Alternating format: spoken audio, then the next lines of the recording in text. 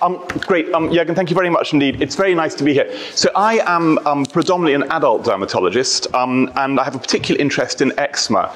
And there's a huge amount happening in the eczema world at the moment. So it's a very exciting field to be in. So all of us have seen eczema, I'm sure. It's really common. Eczema is actually lots of different diseases. And it's quite a hard thing to say what is eczema, except it's inflamed, itchy skin. And there's lots of different types: contact eczema, seborrheic eczema, astiototic eczema. But the major sort, which is what I'm really going to be concentrating on, is atopic eczema. This is the commoner garden eczema, which affects about 20% of children, about 8% of adults, and has become much more prevalent, much more common over the last 40 years. When Jürgen was young, hardly anybody had this, whereas now, all these decades later, it's really very common indeed. And what you have is you have redness of the skin, the inflammation, you have edema, swelling, itching, cracking, crusting. So a common and disabling condition. And it varies in severity. And really dependent on the severity depends what treatment you get and where you get it. From the mildest sort, bits of emollients, through to the most severe, which can be hospital admissions, potent drugs. So here we've got a fairly typical patient of mine with bad eczema, super chap who I've been seeing for ages, haven't cured him. You don't cure eczema, of course, you treat it, and that's actually something important to tell your patients. I say it's a little like hunger. You know, eating never cured hunger. You wake up, you're hungry, you have breakfast. By lunchtime, it's failed. Option A, do you try something different? Meditation. Option B, do you have lunch? Most of us go for lunch. And it's the same with eczema. You say, look, we're not going to cure it, we're going to treat it. You have to keep on putting those treatments on, because some people are expecting us to cure it, and that's not the case. So Toby here, you know, very red, scaly, itchy chest, dry, and when it's really acute, it'll be very red and might be weeping. As it becomes chronic, it becomes dry and scaly and often thickened as you scratch away. So here he is on his back. Really most disabling, not sleeping, a horrible thing to have. So, and his ears, again, so really very itchy and scaly and just an unpleasant thing to have. So what causes it? Well, this, of course, our understanding of the causes of eczema has really gone through a revolution in the last 10 years. 10 years ago, very much immunology and allergy was the predominant thing. It was a predominantly immunological disorder, we thought. And so we very much concentrated on steroids, on the anti-inflammatory agents. And one particular paper completely put this understanding on its head. So Erwin McLean up in Dundee found a gene that very strongly links with eczema, a gene called filaggrin. So half of eczema patients have got a variation in the filaggrin gene. And the filaggrin protein, is a barrier protein in the skin. So we knew that eczema patients have got leaky skin. It's dry, water comes out of it far too easily, what we call transepidermal water loss. It's leaky skin. And suddenly we found that half of eczema patients have got a deficiency in filaggrin, as opposed to 5% of the healthy population. And it completely changed our thinking from this predominantly being an immunological disorder to maybe it's a barrier disorder. I love this. I'm not very clever. I never understood immunology. I'd hear words like FOXP3, you know, you're going to tell me about something and my eyelids would grow heavy. I would just sort of, and suddenly here we were saying it's a barrier defect. So you've got leaky skin, it's leaky so water gets out, which is why eczema patients have got dry skin, and at the same time that leakiness allows allergens to get in. So maybe all these changes were just, you know, leaky skin, allergens get in, and there's a secondary reaction. So if it is predominantly a barrier defect, can you prevent or treat eczema by restoring the barrier? So two groups at almost exactly the same time, set up almost exactly the same study. Hal Williams, who's one of our leading eczema experts in Britain down in Nottingham, and a Japanese group in Japan, both set up almost identical clinical trials. So the idea was that if you've got this dry barrier, allergens get in through that leaky skin and they spark off these inflammation. So Howell and the Japanese group said, hang on, let's set about putting moisturizer, emollients, on the skin from birth. And these studies were almost identical. So if one of your parents has eczema, you've got about a 50% chance of developing eczema by the age of 6 months, as opposed to the background rate of eczema is about 20%.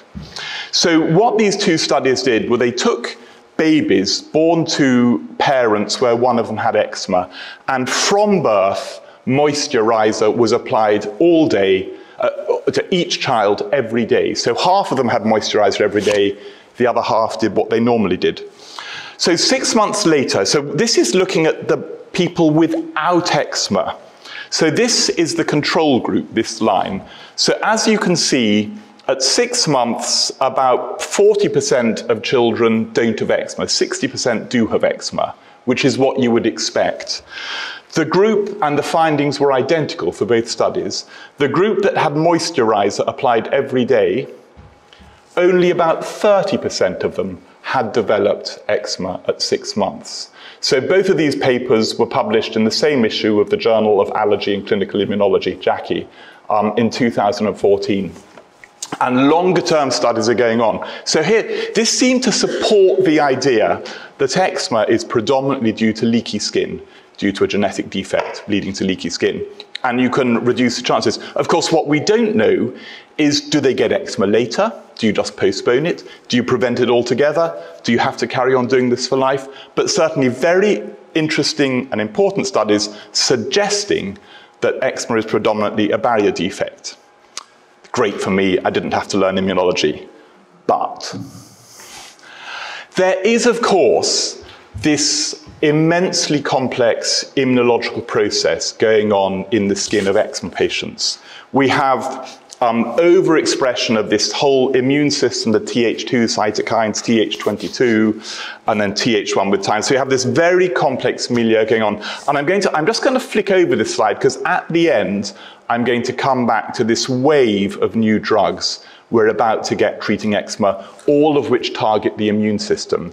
And these drugs are even better than moisturizers applied from birth. So that's where we are. So that's a little bit about the barrier defect in eczema. So atopic eczema, atopic patients have a tendency to produce IgE very readily. So if you measure the IgE levels in eczema patients, they tend to be very high, generally. And of course, within that, you also get specific IgEs. So finding an elevated IgE by itself does not mean that avoiding house dust, mites, pollen, or whatever is going to prevent your eczema. The fact is, atopic patients have very high levels of IgE. They tend to have the Th2 cytokine skewing. And then the pattern of eczema changes through life. So as a baby, it's predominantly the face. And then in childhood, it moves on to your elbows and knees. And then most children, 2/3 of them, seem to grow out of eczema by their adult life, but about 1/3 continue with it. And in fact, there's different profiles, and we're beginning to study this, and we're finding that atopic eczema is probably many diseases, some of which improve in teenage years, some of which don't, and we're starting to look at these different patterns of eczema progression through life. So here we are, classical, behind the knees, hands, and so on. So the existing treatments, emollients, now of course I can tell my patients there's a highfalutin reason to slap moisturizer on your skin. It's all to do with the genetic defect, but emollients are the mainstay. And from emollients, you then move on to topical anti-inflammatory agents. Predominantly that's corticosteroid creams, but also calcineurin inhibitors, tacrolimus, pimecrolimus. Then we can move on to phototherapy and systemic agents, and then beyond that, the new drugs which we're about to get. So, Here we are, emollients. This is my daughter who's smearing an emollient all over her face. So this is the basis of eczema. Short of drowning in a tub of emollient, you cannot overdose on them. And the main sort of emollients are the leave-on emollients that we put on the skin and leave there. And those should go on as much as you can. We differentiate between soap substitutes and leave-on emollients. So soap substitutes like aqueous cream or emulsifying ointments are used instead of soap, because the problem with soap is actually dries out that skin. It damages that barrier further, which is one of the underlying problems with eczema. And we then have either, for dry skin, we would have ointment emollients like dermatologists love paraffin mix, 50-50. If somebody happily puts on 50-50, they've got severe eczema. It's hideous. It's sticky. Your clothes stick to your bed sheets, stick to you. If a patient volunteers, they like to put that on, you know they've got bad eczema. And of course, it's inflammable. Do not smoke in bed after covering yourself in paraffin. I think there were a couple of years ago, there's some big stories. It's been a big issue with people catching fire. So from their emollients. So for the dry chronic eczemas, we use these ointment emollients. For the more acute inflamed ones, which are more weeping than dry, we use cream emollients like oilatum or Aveeno or Diprobase. The next step up is to tackle that inflammation. I spend 95% of my time telling patients to use more steroid rather than less steroid. My advice when patients are given a steroid cream is they should open the box, remove the package insert, and burn before reading, okay? There's been a big problem with supply of many steroid creams. I'm sure part of that is the business model, where a manufacturer provides steroid creams and then has an information sheet saying, don't use this. Or saying, use this incredibly sparingly, it may thin your skin. No wonder they can't sell the stuff, because it's the only business I know would do this. Most people greatly underuse steroid creams. Of course, if overused, you have concerns about thinning of the skin. I hardly ever see that now. So you need to use, steroid creams come in different strengths. You need to use enough of an adequately potent steroid to treat the eczema. The side effect of overuse of steroid creams is thinning of the skin. The much, much, much commoner side effect of underuse is horrible eczema. And don't be scared of the treatment. And there are some people use fingertip units. What I say to my patients when I'm trying to assess how much steroid they're using is, how long does a tube of steroid last you?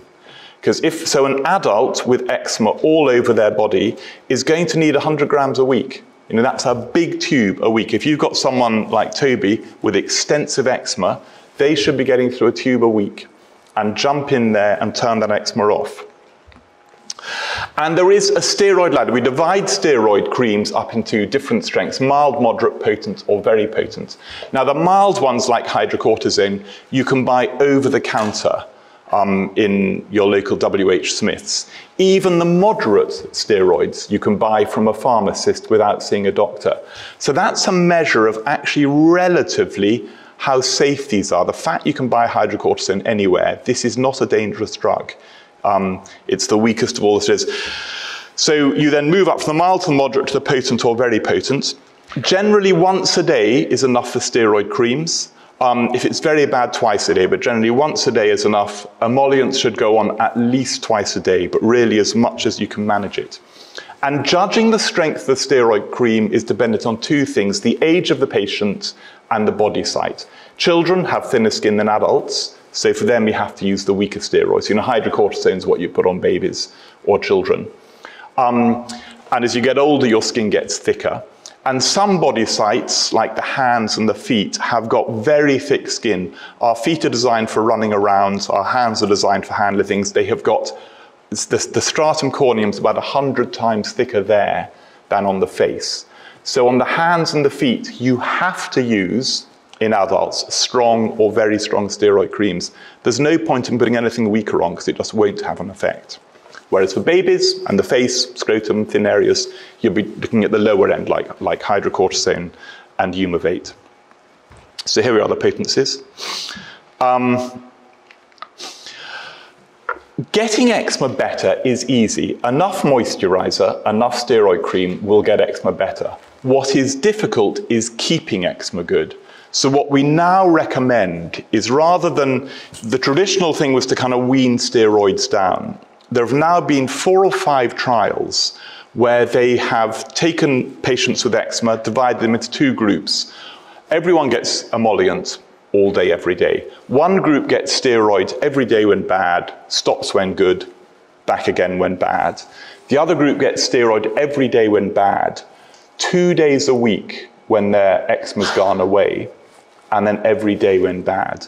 And paradoxically, the group putting steroid cream on their skin 2 days a week when they don't have eczema, use less steroid cream over the course of a year than the group who only put steroid cream on when they're bad.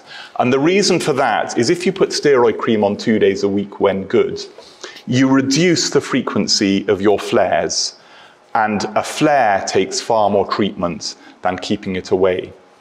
And 2 days a week of steroid cream will not thin your skin. So what you recommend to your patients is every day steroid cream when bad, 2 days a week when good, for about 3 months, and then every day when bad. And that paradoxically limits the amount of steroid cream they use. And it's very effective at keeping your patients good.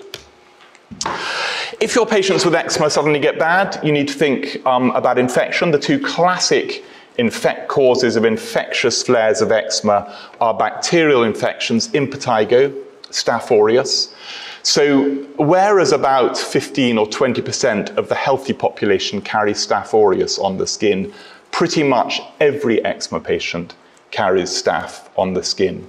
And most of the time the Staph aureus sits there not doing anything, but from time to time it becomes pathogenic and invasive and causes impetigo, causes golden crusting and a sudden flare of the eczema.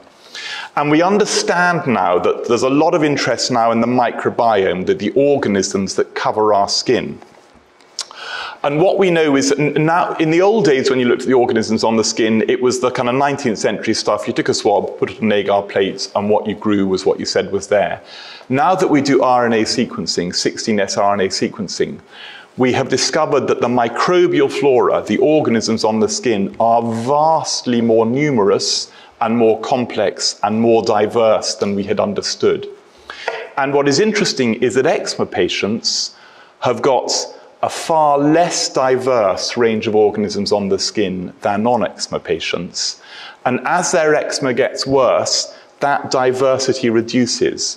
So rather than a healthy Amazonian rainforest with millions of different species of organisms, we have a kind of monoculture of Sitka spruces on our skin, which is an unhealthy thing to have. And that reduction in microbial diversity seems to go along with a worsening of eczema. And that may be one of the reasons that eczema, atopic disease, certainly eczema, has become much commoner in the last 40 years, is with all these sterile wipes, antiseptic this, antiseptic that, there is a growing body of evidence suggesting that that rather sterile environment certainly correlates with this reduced microbial flora on our skin, microbial diversity on our skin, which seems to go along with eczema. So if you get a sudden crusting or goldenness, think, is this impetigo? It's Staph aureus, treat the fluclox. And if you get these lots of punched out, really quite painful little lesions, think, is this a herpes simplex infection? Usually when people get cold sores on their lips or elsewhere, if they're unlucky in love, it's a little cluster, quite localized. But eczema patients are not able to localize that infection, and they get this very widespread thing called eczema peticum. And they don't look like little blisters, like classic cold sores. You get these little punched out lesions scattered all over, and that needs a referral to a dermatologist and treatment with acyclovir. So you've got sign guidelines here, which really I've just sort of covered there, I think.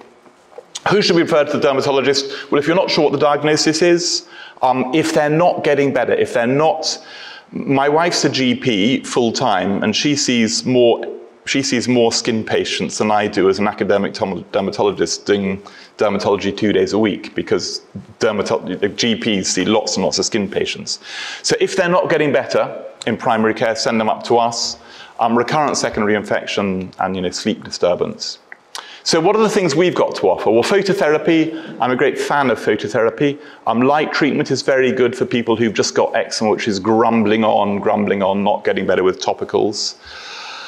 Topical tacrolimus is very good for patients whose facial eczema is not getting better with mild to moderate steroid creams. Topical tacrolimus is it's almost as potent as a potent steroid, but doesn't thin the skin, and you couldn't use it. For children, you'd use pimecrolimus, the weaker form. Dietary modification. This is not something on which I'm an expert, because I don't do children's eczema. Under the age of 2, probably around 10% of children can be improved with dietary modification, and I really would want to hand over to a pediatric dermatologist or someone like Jürgen for this. But eggs and milk are the classic ones here, and that's I don't really want to comment further on that. Moving on beyond phototherapy, well, this is when we start to step in with drugs, and traditionally the drugs we have used to treat eczema have been cyclosporin, which is the only licensed treatment. Although we use lots of drugs in eczema, only cyclosporin is licensed. And cyclosporin is only licensed for 8 weeks, and we never use it for just 8 weeks. Someone doesn't come up and say, I've had dreadful eczema for 20 years. You say, great, I've got 8 weeks treatment for you. They're just not interested. But that is the only licensed treatment, and we use methotrexate and azathioprine. They're pretty effective. There are no comparative trials. We don't know who they're most effective in. We have a huge deficit of knowledge here, because these drugs are cheap as chips. No drug company is going to pay for the studies. But we are now, within British dermatology, a bunch of us around Britain are getting together, and we are starting to collect registry data on all our eczema patients who we put on these drugs. We're starting to collect scoring data, IgE levels, histories, a common body of information, because we need to find out how good these drugs are, particularly with the advent, we're about to get lots of very good but very expensive new drugs along, and we need to know how they compare with the drugs we've currently got. So we're doing these big studies, Eurostat and A-STAR. These are UK-wide studies to look at how good the existing drugs are. And then back to the fact that eczema isn't just a barrier defect. All this immunology is going on. And the very first of the biologics for eczema has just been approved here in Scotland by SIGN, I think 6 weeks ago. So methotrexate for years, about £30. There's been a bit of a haggling. I was one of the 3 experts on the NICE committee, and then the SIGN Scottish equivalent, deciding whether there was a need for these new biologics for eczema. There is, but then most importantly, how much the cost should be. And it was a fascinating process. Basically, what happens is NICE and SIGN say we'll pay so much for improvement in health. And the Sanofi who've made dupilumab, the first of these drugs, had to decide, are they going to go down the Waitrose model, as in not selling much of a very expensive drug, only for the very worst? Or are they going for the Aldi model, for a sort of less severe disease and a much bigger market? And they've gone kind of Tesco's is what they've gone. They've gone kind of middle of the road is what they've opted for. So dupilumab is going to be about £10,000 a year, as opposed to methotrexate, £30 a year. And dupilumab is the first. So at the moment in Lothian, it's been approved, everything else, but Lothian is sitting there thinking, oh God, we've probably got 400 patients or 250 patients eligible. How are we going to pay for this? So I'm waiting to write my first prescription. I've got my bad patients lined up. The costs are going to be astronomical, and that's a separate thing. So dupilumab is the first targeted biologic, and it acts on these IL-4 receptors here, and it blocks that. The data look really good. It's given to the patients who failed on systemics, and the data look good. It causes conjunctivitis as a side effect. I'm longing to get my hands on it. So here we are. It was approved as a drug last year in Europe, so you can prescribe it. Who's going to pay for it? NICE said yes, we'll pay for it in the NHS, and Lothian's trying to work out how much can we afford? But that's just the first. There are lots of new drugs coming up. So dupilumab acts on IL-4, fezikinumab, IL-22, and in fact some work which Jürgen and I have been doing here in Edinburgh, we have identified with Chen Kanyao, one of our partners, a pathway leading to IL-22, and there's drugs there coming out. Oral JAK inhibitors, we're about to start some trials on that, IL-31. There's this understanding of immunology.